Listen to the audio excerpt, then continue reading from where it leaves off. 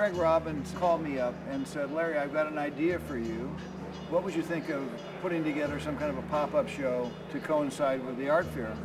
And I said, listen, why don't we reach out to Jeffrey Deitch and let's join forces.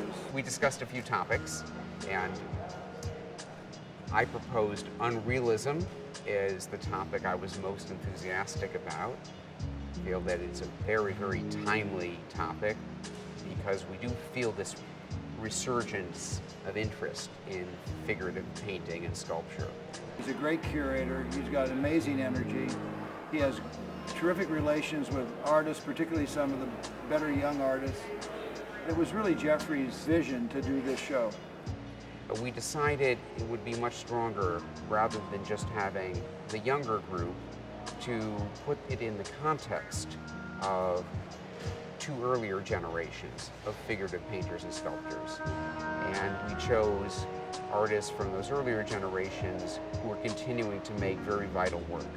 Something fresh is going on with an exciting new group of figurative painters and sculptors.